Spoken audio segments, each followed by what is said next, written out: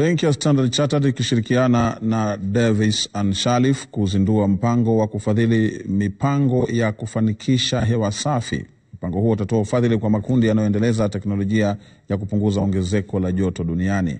Katika mpango huo, Benki ya Standard Chartered itatoa mkopo kwa riba ya chini kwa wateja wake ili kuwawezesha kutumia kawi ya miale ya jua na mitambo ya kusafisha maji kutoka kwa kampuni hiyo.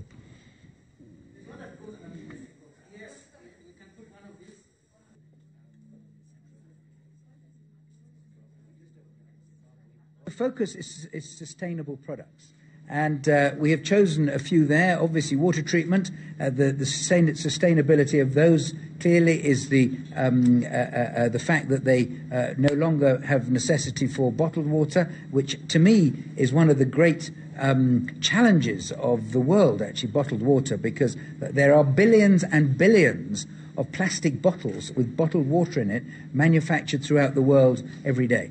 And many of those bottles end up in the sea and basically polluting the environment. And so we've done a computation.